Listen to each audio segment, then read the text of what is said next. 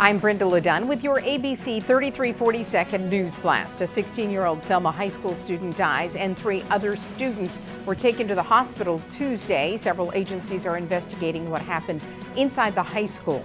Governor Kay Ivey is awarding more than $400,000 to help local government, schools, and nonprofit groups make facilities more energy efficient. And taking a look at gas prices, Alabama's average for a gallon of regular $3.31, which is where we were a week ago. The price of diesel is closer to $5.